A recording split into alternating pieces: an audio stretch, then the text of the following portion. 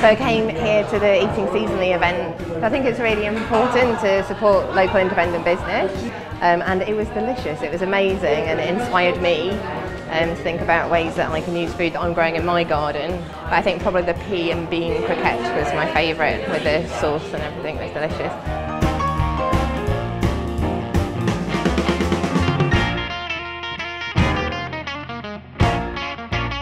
I was really like the idea of coming and just giving people a little insight into what goes on in local food growing, especially in terms of organic food growing.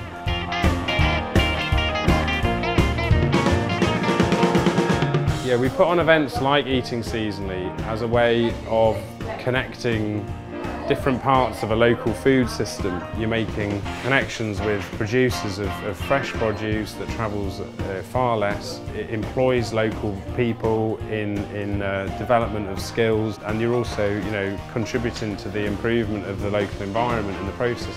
It's all about providing viable alternatives.